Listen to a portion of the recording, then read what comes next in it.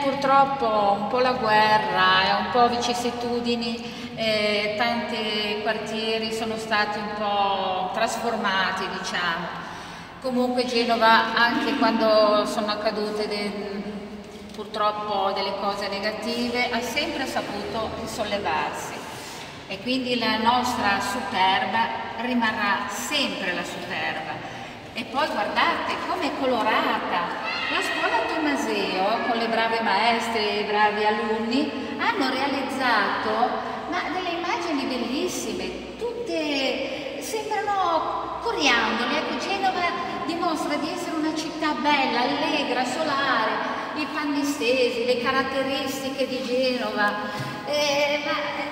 Io non ho parole veramente per descrivere con quanta cura, con quanto amore, con quanta bellezza è stata illustrata a Genova.